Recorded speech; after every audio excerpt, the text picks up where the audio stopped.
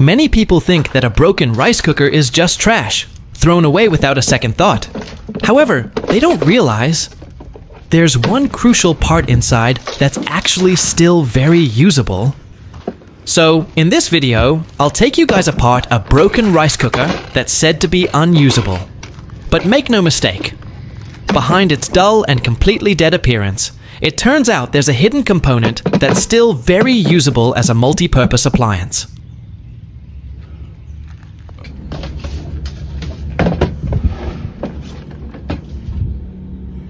Okay, the first step we need to take is to disassemble all the parts of this broken rice cooker. From the small bolts to the internal components, we'll carefully remove them one by one. There's no need to rush, as we're only focusing on removing one part, the heating element located at the bottom.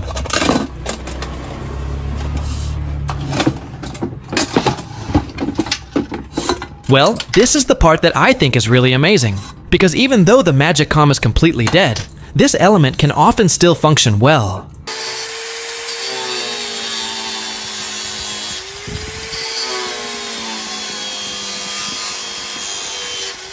So, while I'm dismantling this Magicom, I want to talk a little about the importance of utilizing used items. Sometimes we don't realize how many items around the house we can actually recycle into something useful.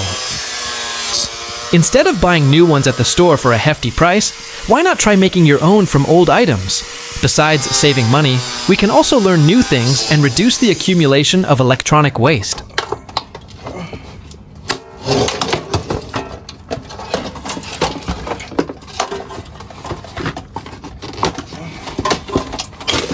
And yes, here's the main component we took from this broken rice cooker, the rice container.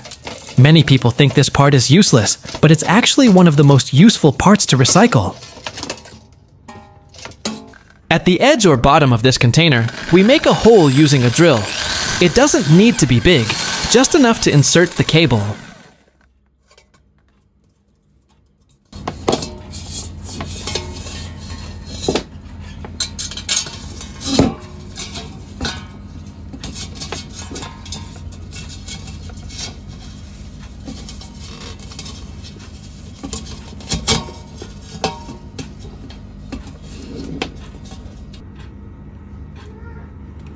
Another important thing, we'll also remove the heating element from the bottom of the Magicom.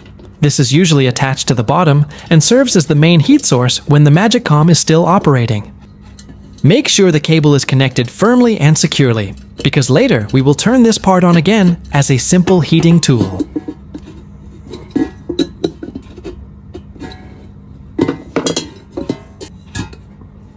Okay.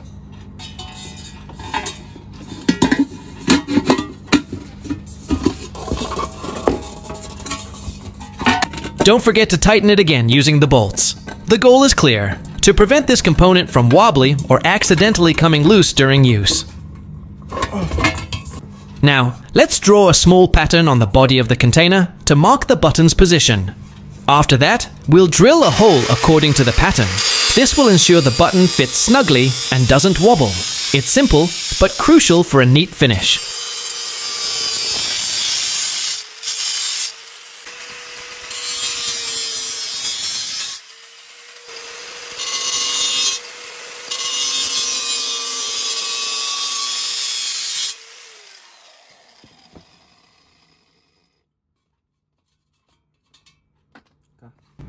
Okay, now we just need to set up the on-off switch.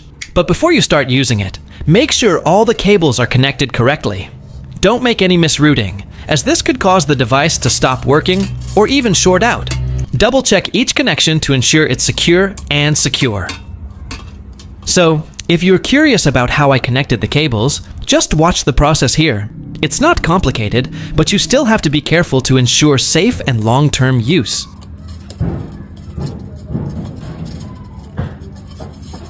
Since this plug cable has 3 leads, we only need 2. We'll cut one wire, usually the grounding wire, because it's not needed. The important thing is that the other 2 wires are properly connected.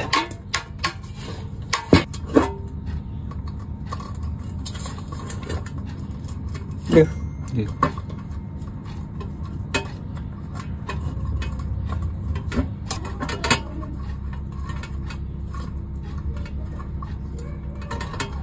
And yes, now we'll cut off any unused cables and tidy them all up.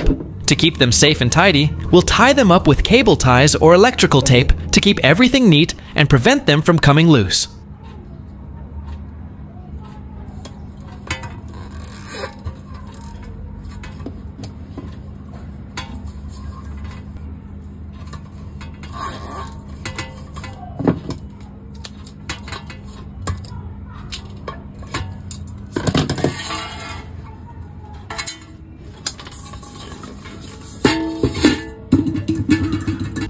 Don't forget to solder each cable connection. This is crucial to ensure a strong and durable connection.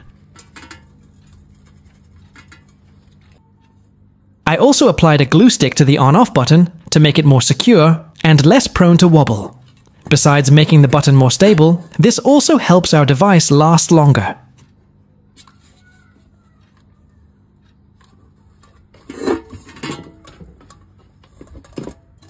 And after all the processes are complete, now it's time for us to move on to the proof part.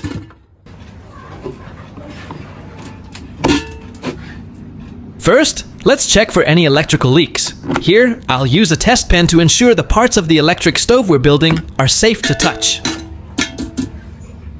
This is crucial, so we can use this device without fear of short circuits or electric shocks. So before turning it on, make sure everything is completely safe.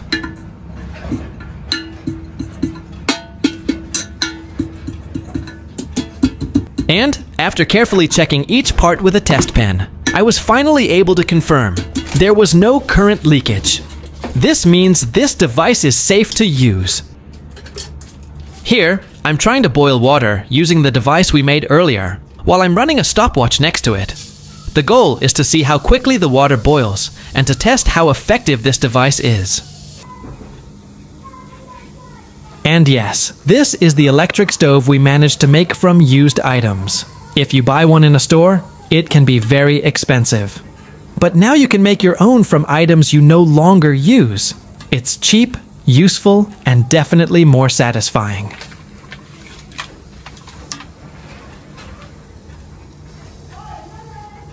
Unfortunately, the pan doesn't adhere evenly to the heater. Only the center is affected. The heating component protrudes slightly upwards, so the heat isn't distributed evenly. But don't worry, we can fix this later. After 20 minutes, the water started to boil, though not fully, as the pot didn't stick properly. But at least it worked,